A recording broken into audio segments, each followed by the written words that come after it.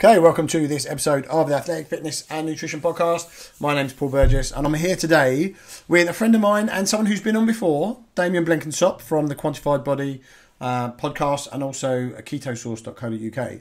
And Damien is possibly, well, in my life, in my world, he's definitely spent more on quantifying himself than anyone else I've ever known. When I spoke to him last year, it was over £100,000, I think. And it's been going strong since then, so God knows how much he spent now. But Damien, welcome to the show, mate. Thank you. It's great to be back. It's good to have you. And it's always good to watch what you've been up to and some of the posts that you make on social media and how things change. And last year, I remember you starting to develop a product in the kind of keto supplement market in the form of caprylic acid, right? C8. Yep. And it's been a while coming, but there's been some good reason behind that. So tell us a little bit about what you've been doing with it and why it's different. I know why it is, but I really want you to tell us what's going on.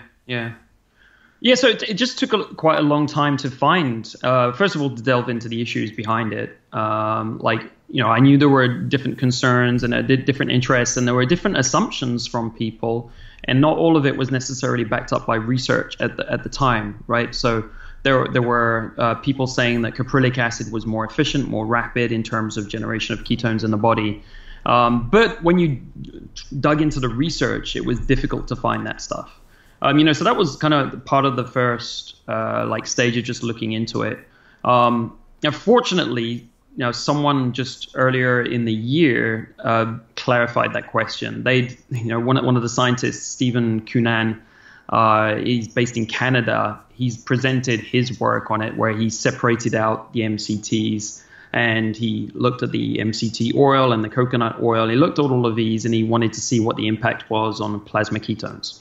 So basically, that's the only study I know of which actually tried to decipher that and answer it properly. And so what he saw was basically that C8 is the one that's doing raising ketones, and that the C10 and the C12 aren't really doing much at all, and the coconut oil obviously isn't doing that much either. So the active ingredient, just when we're talking about increasing ketone levels, seems to be the C8, and we probably we need more studies looking at the same subject to make sure that it's it's repeated and everything like that. But I was glad to see that was moving forward, and there was more clarification on that point, because it was something that I'd been trying to get real clarification on myself. With using MCT oils. Sorry, Damien. So here's some anecdotal feedback from me. Yep. I know that when I use C8. Yeah. I definitely see an increase in blood ketones, and I see it about the same level as I do if I take ketone salts, beta hydroxybutyrate. Right. Yep. It doesn't really, the salts don't make it any better, in other words. So the way I look at it is the salts cost a huge amount of money. They do. If you can get them, right? So it's about £90 a tub or something like that, right? For 16 servings. And the C8 is very affordable, okay, around that £20 mark. Get the same benefit from it, and in actual fact, there's far more servings in a bottle of caprylic acid. Yep. But here's the other side of the argument. The ketone salts are going to afford me 60 calories. Yeah. The C8 is going to be about 260 calories. And for people who are looking at keto from a weight loss point of view, they have got to be aware that, there's a trade-off. And do not be fooled that if you eat fat, you will burn fat. It doesn't work like that, yeah, exactly.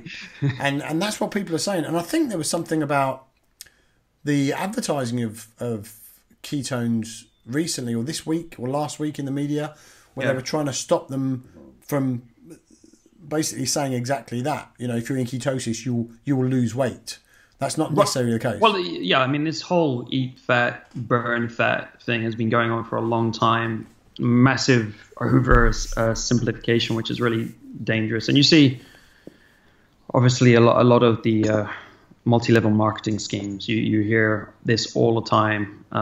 That's basically the message that's being put across. And it's unfortunate that it's just getting repeated and repeated, because eventually the I don't know if it's actually been slammed down, but it is going to cause some problems for just the industry, for people selling any supplements. Advertising and things will get shut down. So I'm not surprised that basically from what I've seen the last year or so, in terms of people's the blogs and all of these posts, there's hundreds and hundreds of blogs that have come up promoting this kind of stuff. And that's the typical message, isn't it? Eat fat, burn fat. You can eat as much fat as you want, and it makes no difference. That's it. Because now you're a fat burner. And I get these questions, because I talk a lot to anyone who's buying the oil. I give them my phone number and my email, and they can ask any questions and so on. And so I've learned a lot about the concerns just the last 6 months and what they believe. And I can tell you, there's so many messages I get, oh, so I understand now that I'm eating fat to burn fat. And it's something really simple to remember, I guess. So it really is one of the strongest messages out there, which is stronger than the science and all the other stuff out there. But it's wrong and it's misleading, and unfortunately, like you say, it's a very simple thing to remember. And people think that I'm going to eat a high-fat diet, and that's what makes you lose weight. And I think, it'd be a really good opportunity now for us to discuss actually what happens when someone's in ketosis and why they lose body fat. So from your perspective, I bought products from your website before, and I know that every time one of them gets delivered, there's a little letter in there from you that says, "Hi, listen, I've done this journey. I probably know more than most people. If you've got any questions, here's my telephone number. Here's my email address. Ring me, let me know." And that I've never got that from anyone else. That's a commercial website. Obviously, if I do something with a friend, then they say, "Look, let me know." But yours is the only commercial website that I know of that actually gives direct access to you for feedback, right? Yeah. So let's say I come back to you and I say, "Right, Damien, I've bought the caprylic acid, and I'm drinking 25 ml every morning, and I'm eating loads of fat, but I'm not losing weight. Why is that?" Caloric load. You just got to think about how much you're taking in. So some people go overboard, right? So if you're just taking it once in the morning, I wouldn't say that's the issue. Let's look at what else you're eating that day. Some people, they're taking it 4, 5, 6 times a day. And then I'm like, right. So the weight loss mechanism for this is that it promotes satiety. When you increase ketones in your blood plasma, which this does, then you're going to feel more satiated, less hungry, and you're going to eat less, and you're going to have a lower caloric load for the day, and that is what leads to weight loss. So if you've managed to boost up your caloric load with this, then the first thing to look at is what else are you eating during the day. Now, what I suggest with most people, just in terms of using it for weight loss, because the first question is always all right, what are you using this for? Because people will say oh, how do I use this? And I'm like, well, what is your goal? Because it really changes the game. Now, I actually do tell people who are using it for weight loss to take it first thing in the morning. There's a couple of reasons for that.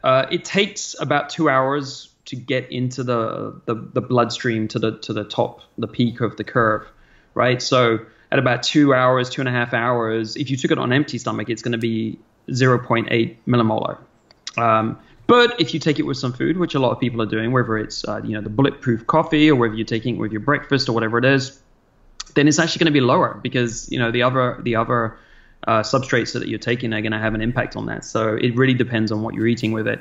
But so if you take it with something light as possible, in an hour or 2 hours, you're going to feel more satiated, basically. So you're going to eat less. So people find that they eat less in the mornings if they take snacks typically, or that they have less at lunchtime.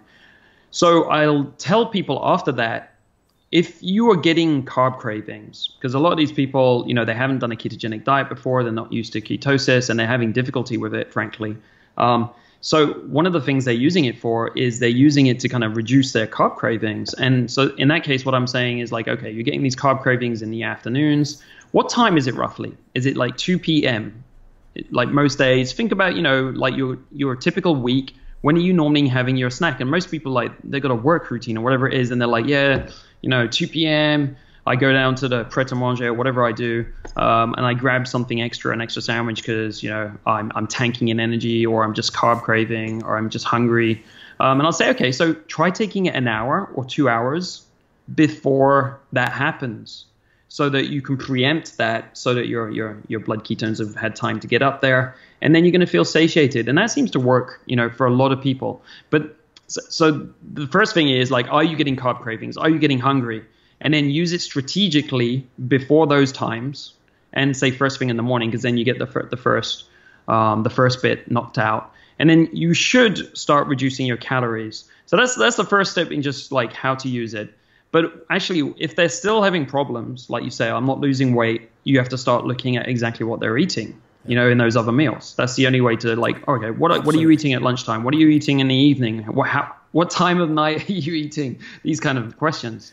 I think it's really important to make the point that if you're losing body fat, you need to be looking at a calorie deficit no matter what diet you're doing. So if you're carb cycling, if you're eating a high carb, low fat version, whatever it is you want to do, the reason people find a ketogenic diet works reasonably well for them is that it stops the food cravings and the hunger cravings and the carb, obviously. So by regulating your own intake of food, because you're not that hungry, like you say, it makes you very satiated, then you're automatically bringing in less calories. And initially you will lose weight like that, because a lot of inflammation will come down, you'll probably lose a lot of water weight, and you'll still have your cognitive function about you, because ketones are great for that. Whereas if you're on a low fat, high carbohydrate approach, many people who have insulin issues or just don't deal with carbohydrate well tend to get inflamed throughout their body, including in their brain and in their cognitive function and all that kind of stuff, and don't feel well on it at all, and fall off the wagon really quickly. So it's interesting to know that we can use it strategically to prevent cravings and also to manage our calorie intake.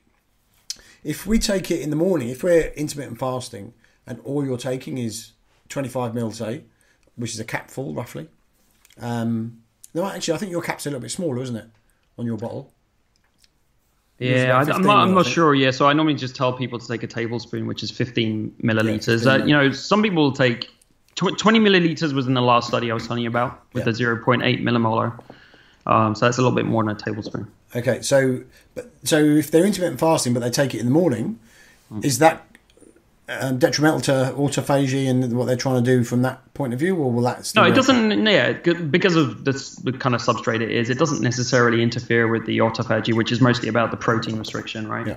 So there's that. So if you're doing intermittent fasting and you have low energy levels in the morning for whatever reason, everyone's got a personal experience. Some people feel like that they're great in the morning with intermittent fasting. There's no need to add it, but some people do feel, I get a lot of feedback from customers that they feel better when they're taking this with the intermittent fasting. They feel more cognitively on. Yeah. I think both of us have played around with this stuff for a long time, and I take it every morning because it gives me a better boost in the morning personally, and that's the most important. I feel like that's the most important part of the day to take it. Okay. What would be cautious or cautions that people should take when first starting to use something like this? Because, at the end of the day, it's a fat which has been isolated and it's being used for lots of health benefits, but not everybody takes the same sort of response to it. Yeah, like everyone is different. That's what is really interesting about this, and it's one of the reasons I love to get all the calls and emails from people, because there's so many different situations. And I got to tell you, like, people are using these for a lot of different applications, of course, because the research is getting really interesting. I was just at Metabolic Therapeutics, Dominic D'Agostino's conference in February, and it was fantastic. There were so many speakers on such a diverse number of topics, because these scientists from other areas are now coming in, like with to treat gout and like to treat these different things, because ketones have become interesting as a tool to all these people. So it's getting really interesting. So you get a lot of different people emailing you about this. And I've forgotten the question. This is So what should people be cautious of when starting to take it? Cautious. Well, the first thing we've spoken about is just you shouldn't be taking lots of this stuff because it's got calories in it. That's not the purpose of this. Like, people have their gallbladders removed, so that's one of the things when I definitely kind of stress caution with taking. But because it's digested through the small intestine directly, people do seem to be okay with that. The ones I've spoken to, they're very concerned about it, and I would be too. If you've had that operation. But for the most part, I haven't had any feedback that it's actually an issue. But still, I would go easy with it. Now, one of the things about this oil is I was looking for something that was high purity. I was looking for something that I could provide a certificate of analysis out there on it and say, this is high purity, and so you know what you're getting. So that was one of the things that it took me quite a while to get to, and I eventually got the one we have right now is 99.3%. pure, and then there's a tiny little bit of C10 in there, and then there's water, and there's not much else in there. There's a fair number of them on the market which are 95%, and then there's others which don't actually tell you what the purity levels are. Now, why do I think purity is interesting? A lot of people get gut issues with MCT oils, and there are many different MCT oils on the market. There's mixed ones with C10, C12, or just C10 and C8, and then different levels of purity. And my experience with this oil is that we get very, very few people who are getting gut symptoms compared to those other oils, and for that reason, a lot of people are switching to this one. And I believe, my assumption is, but I do not know how we can research this or really dig into it, because no one really knows exactly why people get these, loose stools issues, or just you get a little bit of stomach ache and discomfort. Basically, there's few people that get them, but that's not to say that no one gets these issues. So I think that's due to the higher purity. I think there's something in there, something in the rest of it, the 0.7% in my case, or the higher percentage, which we don't know what it is, and it's causing some issues. It's coming from either the process or it's coming from the original raw materials, which is coconut oil and palm oil. So, that's the main thing. It's the gut tolerance of it. And then for that reason, especially with people with chronic health issues, I still recommend that they start low with, a teaspoon or even like half a teaspoon. And some people do get gut issues with it. And what I find is that they do have chronic health issues when I investigate a bit more. And one of the interesting things about the caprylic acid triglyceride is that it has an antimicrobial benefit to it in that it acts on yeast. And, if there's one thing we know, you've done stool testing, and, I've done stool testing and all of these kind of tests, and I've come back with yeast overgrowth. It's actually a relatively common thing today. And I think based on the extent of that yeast overgrowth, when you put some of this antimicrobial oil in, then you're going to get a release of toxins, which can basically overflow your body's ability to deal with it, and that's when you get the gut tweaking and the loose stools and stuff. That's my assumption for those people with the chronic health issues, because they will still get that with my oil as well. So I tell them to go low and slow, take it with food to start with, like solid foods, and then to slowly build it up with the solid foods, and eventually they can move to liquids, take it in a coffee or even an empty stomach, and then they won't have any issue. But it is about, taking it slow and easy, the more chronic health issues, especially gut issues you have. I think it's actually more common now with yeast infections with people. Yeah. And it's quite hard not to get it for a lot, especially for what they're exposed to, with what they're eating and all the rest of it. And I changed from it doesn't matter, I can mention it because it's my show, I can do what I like. So I went from Dave Asprey's bulletproof stuff, which was the only thing that was available really at the time, to yours, and definitely saw a difference. I was more tolerant to yours because I could take more of it, and not have the problem. But if you take too much of it and you're sensitive to it, you know, don't be too far away from a toilet because you are going to be using it pretty quickly. But the tolerance seems to build up. So that's the first time. Right. That's the first time I've heard, you know, a reasoning behind what might be causing the problem. So if it's an antimicrobial and it's actually getting rid of some of the yeast that's causing the problem, then clearly your tolerance is improving because your yeast is being depleted, and therefore you can take more of it. That's the idea, you know, and there's no research in this, but I can tell you the physicians who've been using this for a while, you can buy caprylic acid supplements, which are in the gel or the gel form. And those have been around for a long time because a lot of functional medicine practitioners are using those for this specific reason, right? And they'll do it slow and easy as well. Yeah. And they'll build up the dose because they know they get symptoms otherwise. You know, so that's where that kind of thinking came from. And I think I'd love to, you know, see someone test it somehow. You know, you could have a study over, you know, a number of months and introduce it over time, and then do something like the Great Plains organic acids test or something like that, where you can pick up yeasts and their metabolites and, you know, see how it works over time and see, you know, and then test the gut tolerance over time as well and map it to that. That would be a really interesting study. Yeah, it'd be interesting to do also a blood test to see if people have got things like Candida or some other sort of common yeast, and the ones that don't show as positive, just basically to give them the dose and see how they react to it. And if they right, give them a full-on dose, give them a 30 milliliter, give them a 30 or a 40 milliliter. Yeah.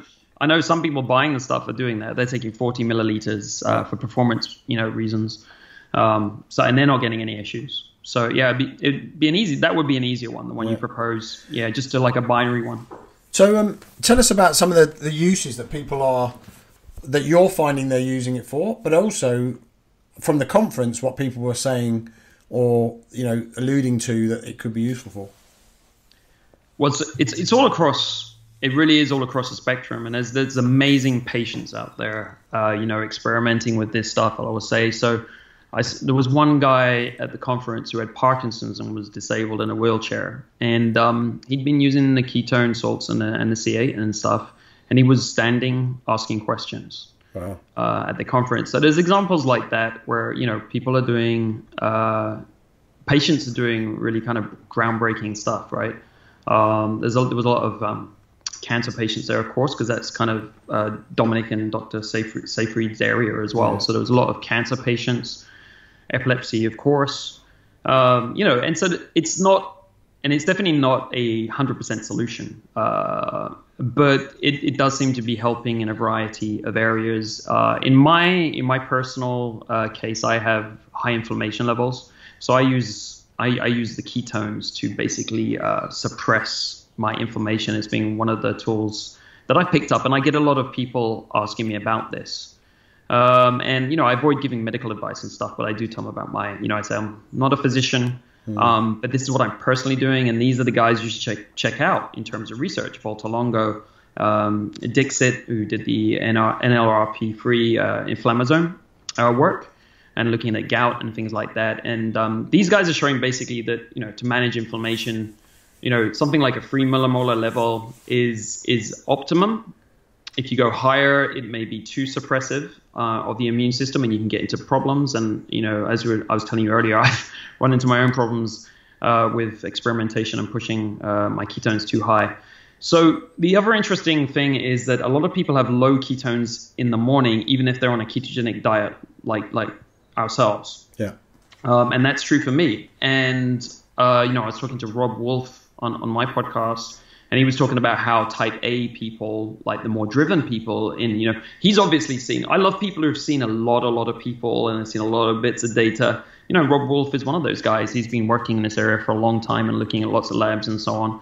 And, you know, he's seen like there's a lot of type A's basically who, you know, tend to have more lower ketones in the morning. and also higher glucose, and that's something that I see personally. I get this basically curve in the morning. So I can't actually test or experiment on anything in the morning because my glucose is constantly moving and my ketones are moving in response to that glucose. So whenever I do tests, I have to do it in the afternoon because I know that's flat.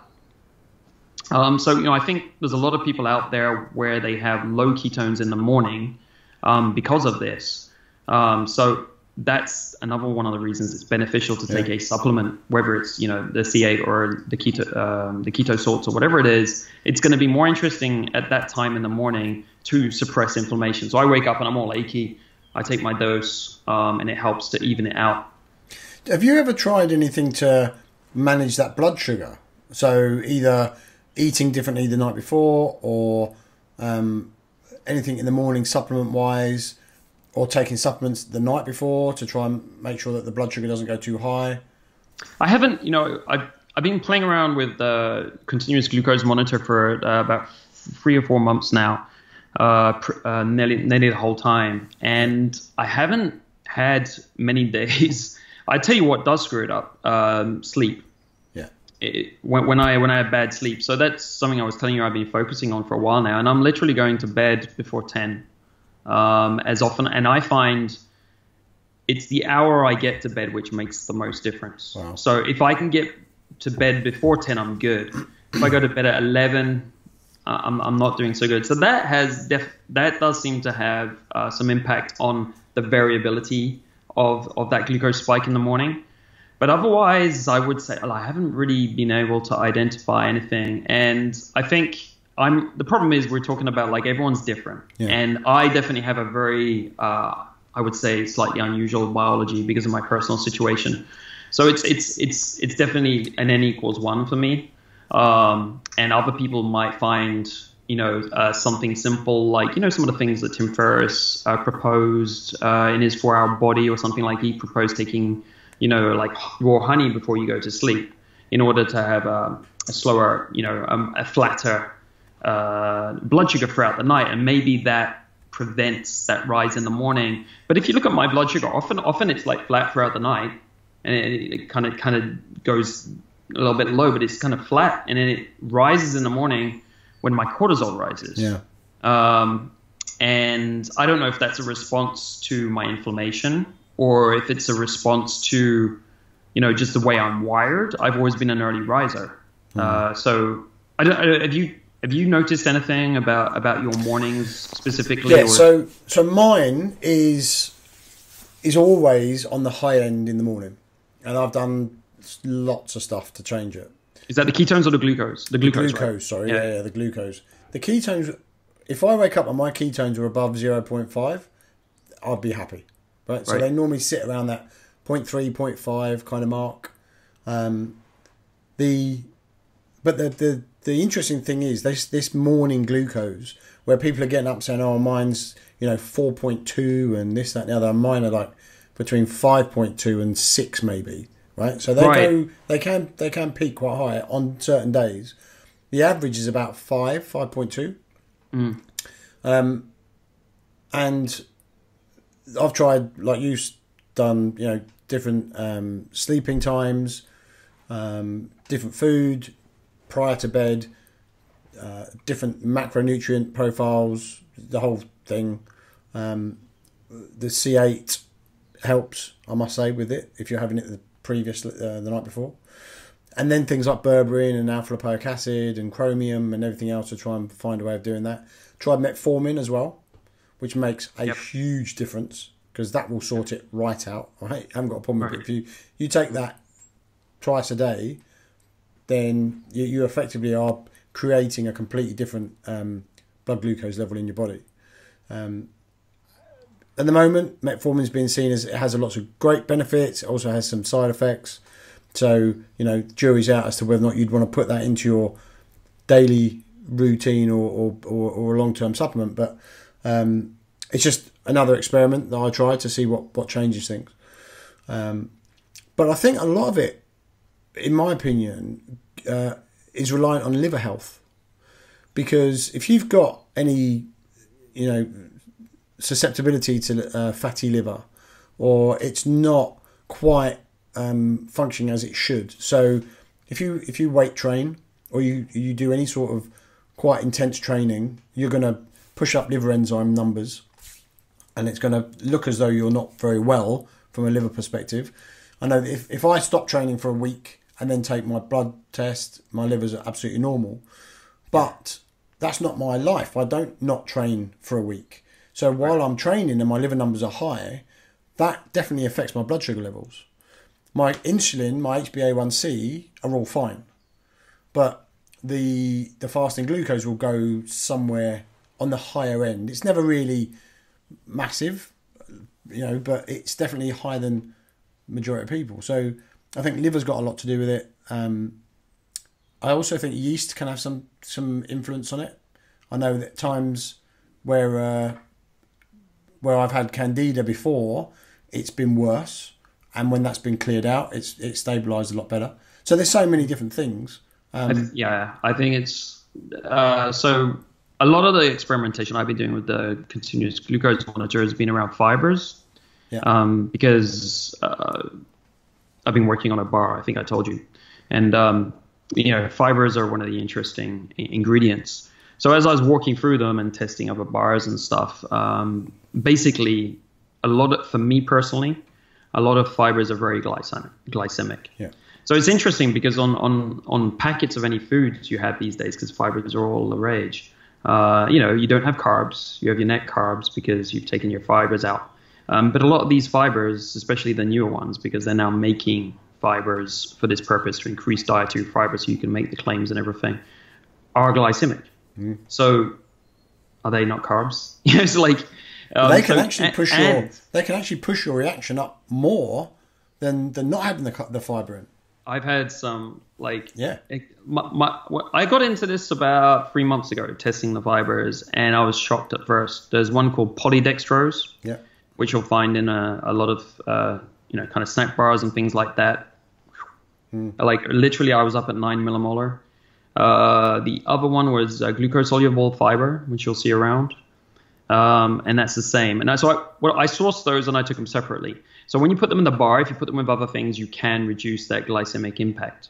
But it's still having a glycemic impact, but the point of having them in there is not to have a glycemic impact. You don't want to put them in and then have to manage their response. I was confounded because I made the assumption wrongly that these fibers, because they were in these bars which were low carb and so on, that they wouldn't be glycemic. Yeah. And I actually started developing a bar with these on that assumption, and then I tested my bar, of course. I was like, what the hell?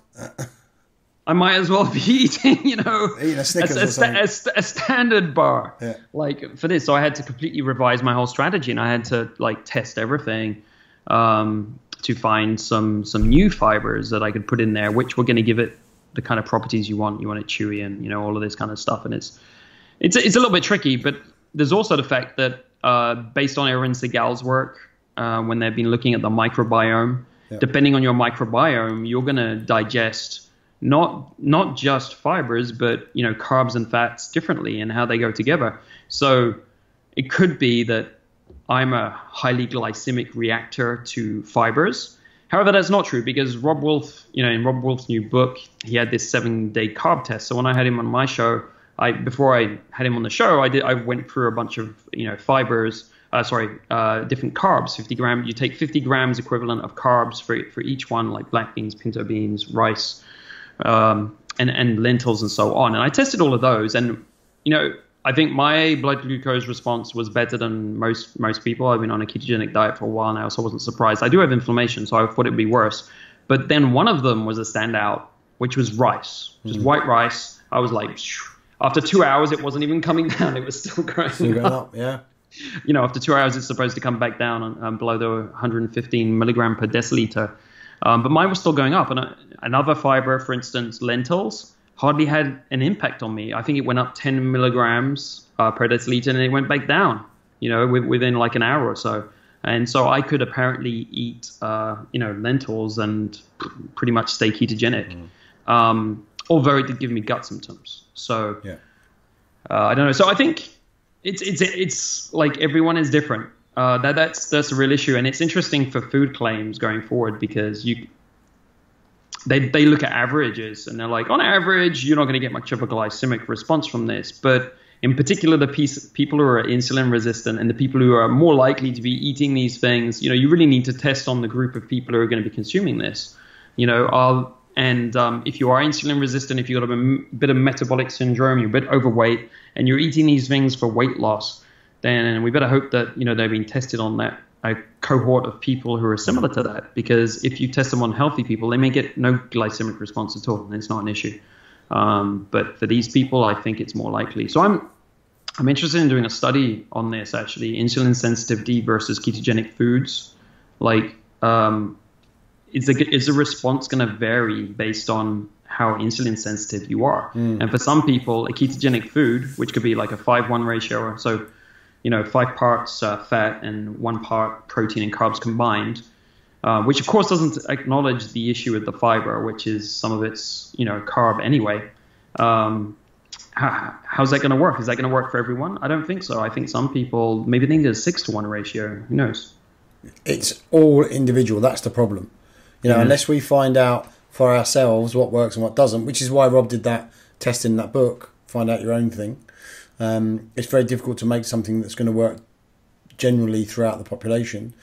I think knowing how to use them and why you're using both the C8 and a bar, I think that's key to it. People, don't guzzle down tons of C8 thinking you're going to lose weight, but do be aware, and this is why I use it. I think from a health perspective, it's got some great benefits, not only from a cognitive function, so you can think a little bit better, a bit more energy, better ketones, reduced inflammation, but also from the antimicrobial gut health point of view, keep yeast down, mold maybe, prevent that a little bit better. It's got a lot of different benefits to it. And unlike some sort of powdered superfood that you can buy and put into a shake, the energetics of it are still there. Whereas the dried out, old powder that you've got in a tub that tastes like grass, some of it isn't quite as beneficial as it was when it was fresh. Right. Yeah, there's that too. So for anybody that's wanting to think about using C8, what would be, in your mind, the top benefits for it? Why would someone want to put it into their regime at all? Well, so there's the weight loss, obviously. I can tell you what people use it for because I know my customer base pretty well. Weight loss is one of the main ones, the hunger mechanism we were talking about. Yeah. And just to be conscious of that, the best way to use it, if you're conscious of this hunger mechanism, is it working for you? Is it not? If it's not, ask me or someone else, like, why isn't this working for me? What am I doing wrong? But it should basically satiate hunger, reduce your caloric load throughout the day, and thus lead to weight loss. The next bit is cognitive performance. I have to say there's a lot of high-driven executives which are using this to keep them going throughout the day. And, that's then there's, I'd say, like people at the gym are using it, especially people on ketogenic diets to give themselves a bit of boost there. Some people are using it for intermittent fasting to make it easier, or for fasting, prolonged fasts, where they're doing that for a few days or so. Then you have people who are using it for medical uses, or let's say therapeutic uses. So they're increasing their ketones to reduce inflammation, neuroinflammation. So there, it's things like Alzheimer's, Parkinson's, and obviously there's just research going on in these areas. But these people, they want to push the edge. I have to say, a lot of the time, it is the daughters and sons of people who have Alzheimer's or Parkinson's who are the ones buying it, and which I guess just makes sense because older people probably aren't reading up on this stuff, and not used to. I know my parents don't really read up on this stuff, so it just kind of makes sense. It's more people in their 30s and 40s who are proposing it to people in their 50s, 60s who are starting to suffer from these kind of conditions, and so. Yeah, I mean that's everything I think that people are using it for. And it's a pretty wide range of benefits. Yeah, right? It is, and I think there's a lot of research going on, like I said, in different areas, and it's going to be really interesting to see what else comes up. Where it ends up. And then of course there's cancer. People are using it for cancer as well. So I want to go back to the Alzheimer's quickly. And is there a particular dosage or way of using it, or is it just the same as anybody else? Just take a small amount in the morning, maybe some more later on in the day, so that it just gets that synaptic messaging working a little bit better? Or is there some other way of using it? I don't think there's really studies to show this yet. I would follow Stephen Cunan's work. He's looking at brain metabolism. So always go back and read the research. What we're doing at the moment is, we're making best guesses based on research and N=1 experimentation. It's definitely not like best practice or anything, but people don't want to wait, obviously. I have brain damage myself, actually, from the infections that I have. I've got documented issues, and I'm taking it to an extent to reduce neuroinflammation, to repair, to allow my body to repair and reduce that atrophy and things like that. So we'll see how that works out when I quantify it again to see, what the progress has been. But I'm also doing other things, so it's a bit difficult to just say, it's this one thing, it's a C8 or whatever it is. But I would say just, based on my own experience, and this is primarily just like how I feel, and, what seems to keep me in line is 1.5 millimolar to 3 millimolar. If you stay in that zone, maybe I feel better at 2.5. So somewhere like that, and I'm operating better. But it's like it is N=1 experimentation. I would, just because we don't know what Alzheimer's is as well. I'm definitely not the person. I think a really interesting guy to follow on this is Dale Bredesen, who's looking at things like the ketogenic diet and many other things. He's putting them together into basically a stack of treatments, and he's using a lot of biomarkers to tell which ones you should use. So for Alzheimer's, have a look into his work. And he is using things like MCTs and things like that to manage the condition. So he'd be the one to follow on that. But, I think a good start is, 2 millimolar to give your brain a chance to experiment with using the ketones as fuel to see if you do better on that. But I do think you need to do so you probably want to take a double dose of the C8 oil for this reason, or maybe even a triple dose, to try and see the difference. So this is what I recommend to people where they're trying to experiment with this stuff. If they're not on a ketogenic diet, so we can basically assume their ketones are 0, 0.3, 0.1, whatever it is. They're going to do an experiment with their parents on this, or whoever it is. They really want to have a week or something where they're doing a very different change. So bump your ketones up. Don't just take the small dose, which some people will be taking, and they're getting like a 0.3, 0.4. Worse if they're taking it with meals. We don't know what they're getting unless you're testing, and they should be testing if they're doing it for something serious like this. But take a high dose. See if they can tolerate a high dose, and do that for 7 days, and then compare their cognitive performance, towards the end of that week compared to where they were before. And that's when you might see that there's actually a difference or not. So I'm a believer in trying to do a heavier test, because it's not going to harm you. There's nothing wrong with having ketones of 2 or 3. If you have a gut issue, you might have that issue, so they got to test with that. But I think that would be interesting for someone as a test to see if it's going to be beneficial to them. And when it comes to cancer, what are the protocols that people are using for that at the moment? Same sort of thing? I don't know. I do try to stay a little bit away from that because it's such a contentious topic.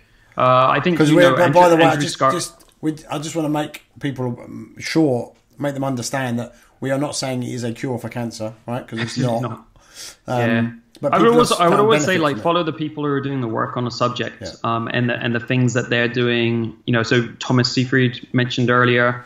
Dominic D'Agostino. There's a guy in the UK, Andrew Scarborough, who's managed his own tumor.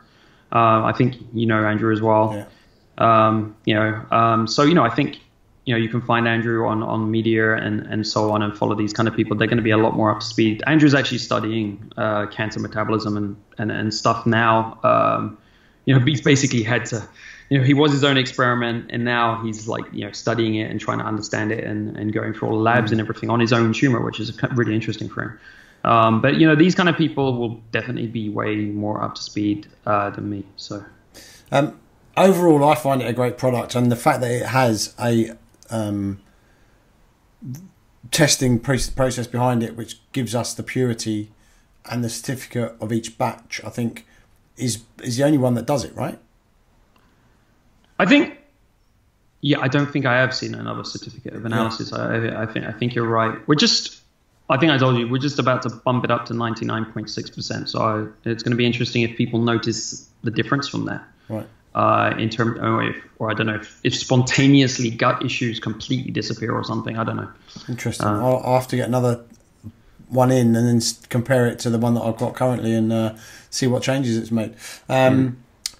So yeah, if anyone wants it, they can come to your site, ketosource.co.uk, or they can go to my site, athleticnutrition.tv. There's a link to it there. Just click on it. And I would certainly give it a go if you don't already. It's something that I've been wanting to speak about since you started bringing this out a little while ago. And I know you were a little bit reluctant to do it because it wasn't quite where you wanted it at the time. And that's the one thing about you and what you do is that you spend a lot of time, money and effort making sure it's exactly as you want it. So that's great. And that's why I've got the patience to wait the year to get you back on and say, right, let's talk about it now. And I'm also interested in the bars. So if you can get me hold of some of those. You'll be on the beta test program for sure, man. Yeah, you're going to get some. I'm nearly finished. Like it has, it's been a lot longer than I thought it would because there was quite a few hiccups with fibers and stuff. But I don't know. Give me some quick feedback. Peppermint, chocolate mint, caramel, chocolate caramel, and cookies and cream. How does that sound? They sound fine. Yeah, one of each. Great, bring it. Let's have a go. That's the last step. So in a couple of weeks, I'll send you some. Yeah, fantastic. And then finally, there's also a little meet that you've put together recently, a meet up. And I haven't been able to attend it as yet because they fall on a Wednesday generally, and I can't normally get into town on Wednesday evening. Tell us a bit about that, why you did it, and what's been going on, because it's had a bit of traction and it's got quite popular. I was really quite amazed. So I went to the Metabolic Therapeutics in February, and it was apparently double the size from the year before. The conference, and I was saying, there's so many great researchers out there. A lot of people I've been following for a long time, like Volta Longa, like everyone was there. It was just amazing. Jeff Olek, and just lots of interesting stuff and a lot of enthusiasm for the whole area.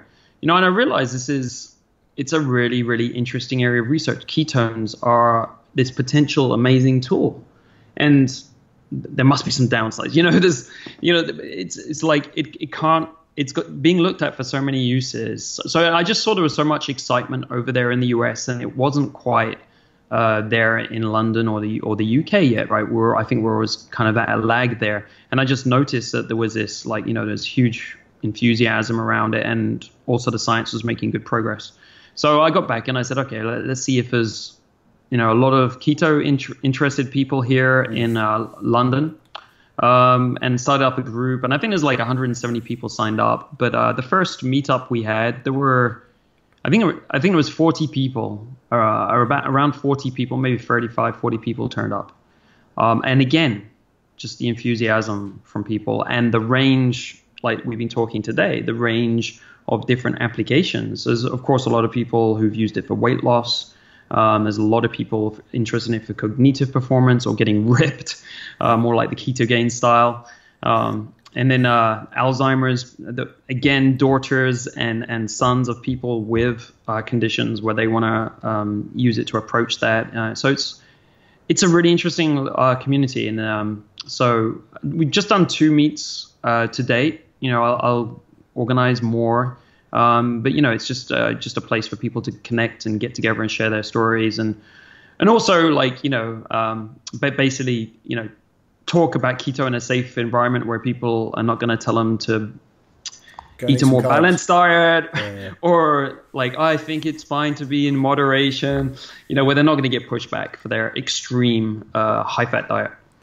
And also I find that with keto, especially at the beginning of that journey, people are very focused on how much fat should I be eating? Is it okay if I do this? What if I do that? If I do that, will that take me out of ketosis? There's a lot of questions to be asked. Absolutely. Which tend to be What do you answer to this? Because like I take a very simplistic approach to this. I think people get really caught up in the details, and I feel like they're gonna find it too much, and they're gonna just stop it because they're gonna drop out because they're finding it too complicated. But I get lots of questions about the macros and the things like that, and I give a simplistic answer. I just tell them basically to eat lots of vegetables. Not so much the root vegetables, lots of greens, all of that. To eat meat once a day, like have a good piece of meat in the evening, and then to add fat to each meal and potentially skip breakfast. And in most cases, I think that's a good start. After cutting the carbs out. So I don't know what you do, but I've just started trying to give this like much simpler idea rather than get caught up in all the details. I will try and educate anyone on the fact that don't get it into your head that you need to eat lots of fat. That's not the purpose of it. Okay, if you're looking at it from a weight loss perspective, which is why most people come into it initially. There are the ones you say, like you say, who want nutritional ketosis. They're not normally looking for weight loss. They're looking for cognitive improvement with Alzheimer's or reduction of tumours in cancer and stuff like that. But the ones that are doing it for weight loss, because it is so prevalent now, everyone's talking about it, we try and educate them. One, it's not about eating fat to burn fat. It's about changing the fuel source that your body works on. If you put any fuel into your body that it's able to use for energy, it will not have to burn body fat. So we need to moderate what goes in, and we want to change it from carbohydrate because that makes you quite hungry and gives you lots of blood sugar spikes up and down. Energy is a bit rubbish when you do it. And move it to fat because that allows you to stabilize your blood sugar levels, give you better energy, makes you feel fuller for longer. Okay, anyone tells you protein makes you feel fuller for longer, I think would lie to you about other things as well, because it doesn't. It does just, you burn it, you do what you do, and that's it. Well, I think neither of us has protein in the morning. I eat it once a day. My evening meal is basically it. I don't feel hungry because of my lack of protein. Yeah, and so if you look at fat's now going to be our fuel source, then we still have to be aware that if we have too much of it, we're not allowing our body the opportunity to burn its own fat. So moderate amounts of overall intake, whether it be fat or protein. So always start with fat for your meal, moderate amount of protein, loads of vegetables, as many as you can get in you, which will again be very satiating. And then after 3 or 4 weeks, let's start looking maybe more at the finer detail. Because by then, any systemic inflammation would have come down. You would have dropped the water weight that you will inevitably drop. If you are still training and you're looking for performance, then I might put some carbohydrate in pre and post workout, but small amounts, 10, 15 grams, nothing exciting that's going to make your life terrible.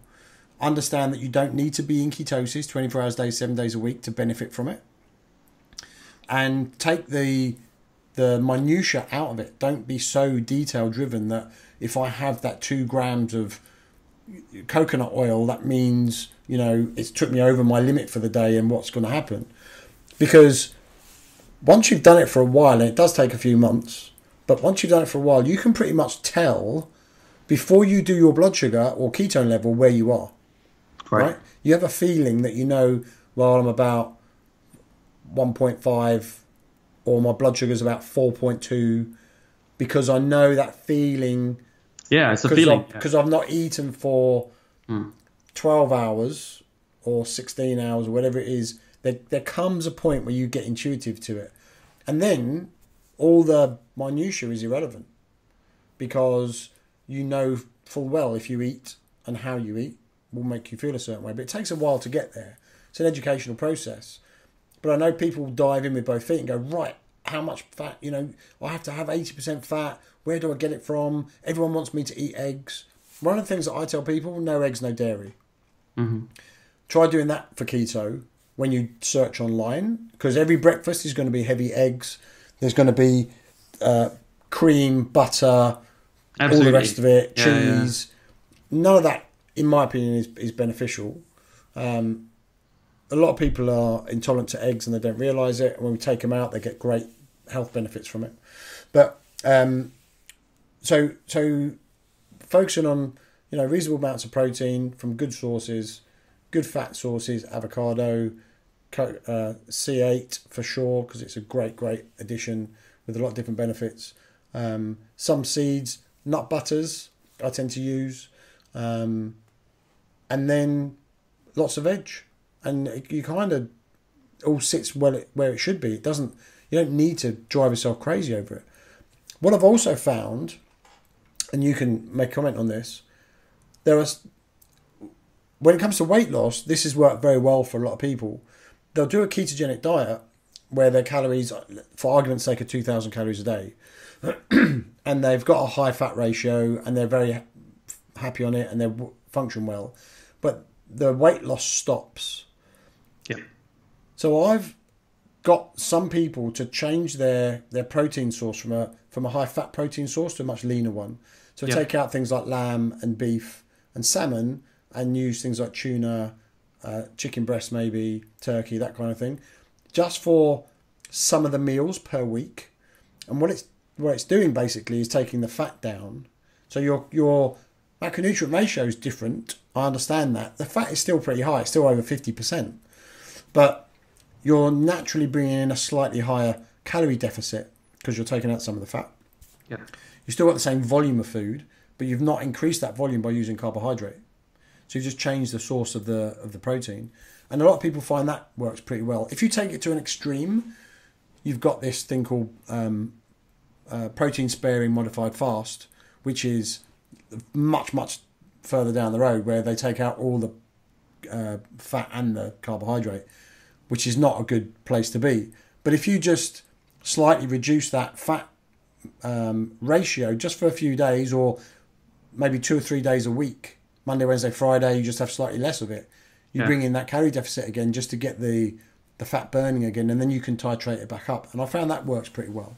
I don't know if you've used or looked at it. I haven't. That sounds like a nice little hack. Definitely to test. Yeah. The other thing I think is interesting to look at is sleep.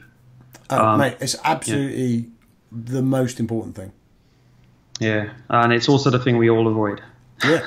So I had someone on last week talking about sleep, and he's a performance sleep coach.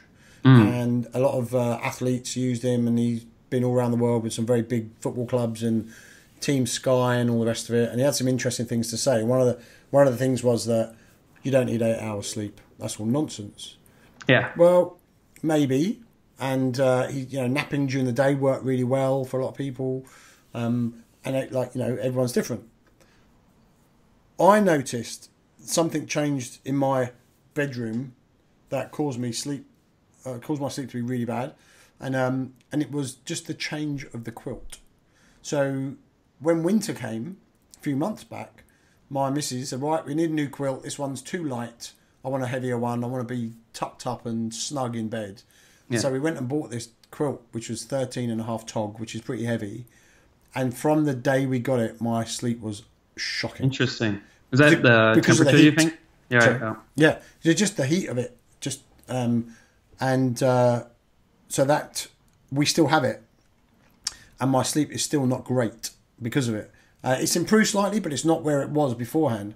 And now that the spring has decided to sprung, I'm going to change that now and get a much lighter quilt and see if that reverts back to where it was. And if it does, then that won't be going anywhere.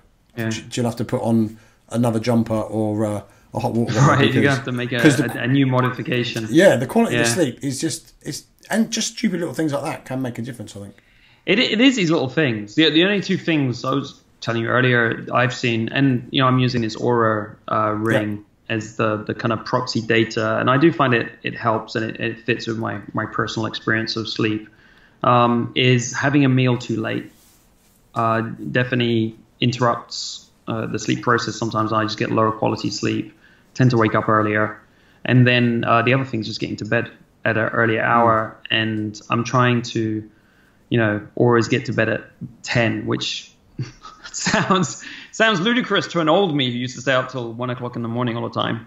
But that's definitely what works, and I notice the difference, and the ring notices the difference anytime that I get to sleep a bit later than that. Even if it's just 11 o'clock, it makes a dent.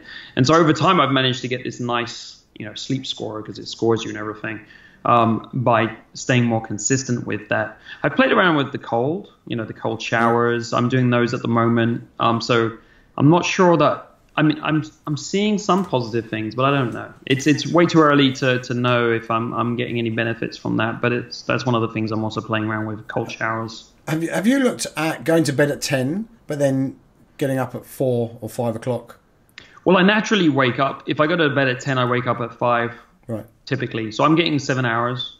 I don't think I need more than that personally. I feel good on it, and I think you just don't want an alarm clock. You just want to wake up naturally. But what seems to happen with me, if I go to bed later, I'm still going to get up at 5:30 or something. I'm just an early riser. Yeah, I tend to have the same thing. If I go to bed early, I will always wake up before an alarm, and I use the alarm, that senses when you're starting to move. Right. It comes in at the right part of your sleep cycle.